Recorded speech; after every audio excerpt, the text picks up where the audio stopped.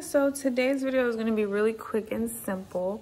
I'm going to show y'all how to clean your wooden utensils, which I've never done. And honestly, I've never like soaked clean them. Only thing I've done is really hand wash them, and then if they're really dirty, I will like put them in the washing machine. But I've never soaked them, and I saw a video where somebody like soaked them in boiling water and like all this gunk came out. And I was like, say it ain't so. That's what I'm gonna do. So that's what we're doing today.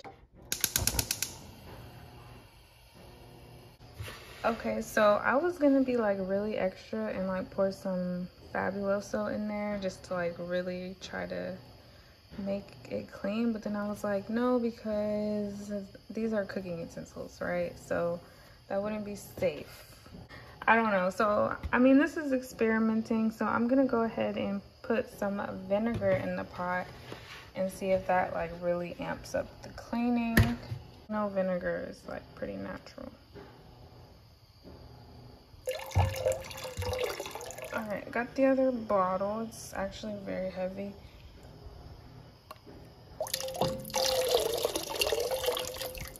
Okay, that's enough.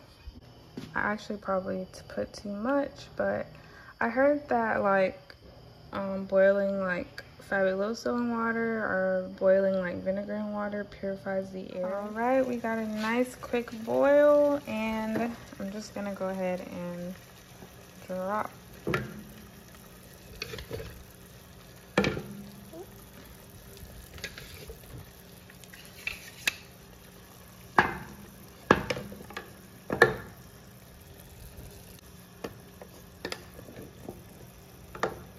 I'm gonna add just a little more water.